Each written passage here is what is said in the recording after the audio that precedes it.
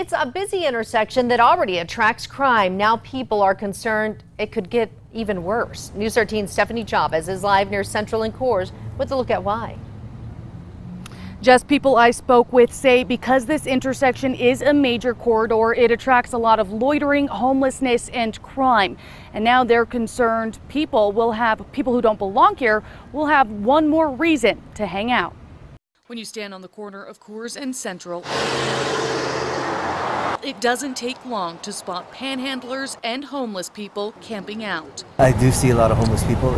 Residents in the area say they believe the intersection is a hot spot for this kind of activity because it's a major corridor with a lot going on, like the bus stop and the multiple fast food restaurants. We're on the west end of town, so you tend to get a lot of folks that are coming in from Grants and Gallup, that come into town for whatever reason. Even with all of that commotion, the Albertsons on the corner of Central and Coors recently shut its doors. Johnny Pena says the general manager of the grocery store gave him a few reasons for the closure. Of course, he started to indicate that there was issues with crime and, vagrants and stuff like that. And only a few months prior, the Verizon call center right next door closed too.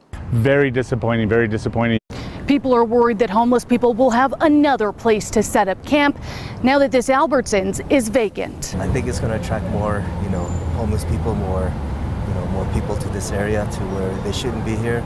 But Pena tells News 13 the neighborhood associations in the area are working closely with APD to try and make sure that doesn't happen. We are going to be asking them to spend a little more time over here, making sure that they're doing reports or just hanging out here to ensure that, we don't get those vagrants coming and hanging out. So what's going to be moving in here? Well, there's been a lot of different talk about different businesses coming to this building, but we were unable to confirm any of those rumors. Jess, back to you. All right, thank you, Stephanie. We asked City Councilor Clarissa Pena if there were any plans for the vacant Verizon call center. She said right now there's nothing set in stone. APD did confirm that they will be increasing patrols in the area until the building is occupied again.